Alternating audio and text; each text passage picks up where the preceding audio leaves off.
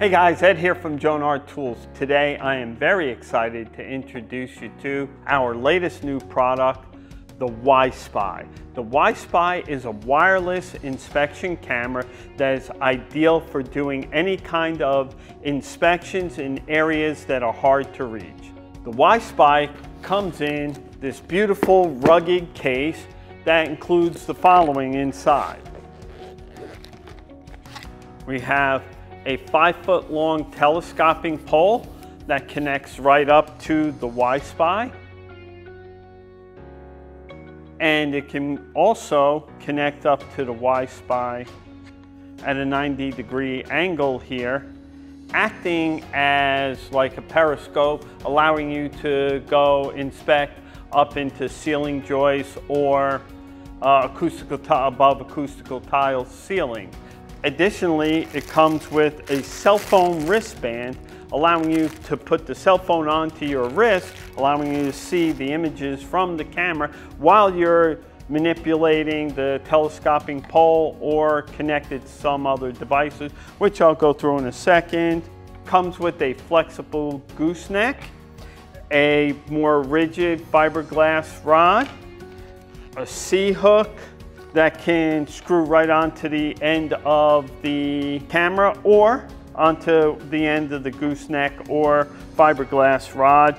It also comes with a magnet adapter that is great if you drop a bolt in your engine bay while you're working on your car and you need to find it. You can use the inspection camera and the magnet to go pick it up. And it comes with a series of adapters that allow you to connect up to many different fish sticks or glow rods for pulling cable through walls to allow you to put the camera up into a wall and inspect what's in the wall before you go pulling any cables. Also included is a bag of 2 replacement O-rings. So with that, let me turn on the camera and show you what it can do. So turn on the camera. We unscrew the back here and just simply move the switch to the on position. A little LED will illuminate in the back here. By the way, this is your charging port, and it does come with a charging cord right here. We call the camera the WiSpy because it's its own wireless hotspot. It does not work on Bluetooth. So in order for you to be able to see the camera, you have to first set the camera up as your wireless access point. So go to your settings, go to Wi-Fi. In this case, my phone's already set up with the camera to the Jonard WiSpy, but you would select that. Once it's checked off, go to the Jonard app, open the Jonard app, and there is the image from the Wi-Fi camera. I'm just going to tap on the screen and it's going to refocus. And there you go. Okay, so let me take you through the icons. First icon is your help icon. When you press it, it shows you what each icon means and gives you a little instruction about it. The icon down at the bottom here simply shows you for zooming in. It is a software zoom. You just pinch your screen like you would in many other applications. I'll take you through each icon. The next button is the settings button. Press it and you have 3 things that you can change here. You can change the camera resolution, make it from high-res 720p to a low-res 360p. You might want to do this so it doesn't take up as much memory. Next is the Wi-Fi channel. Press that and you have 11 different channels to choose from, or auto. It defaults to auto, but in a very noisy environment, you may want to try other channels to get better image from the camera.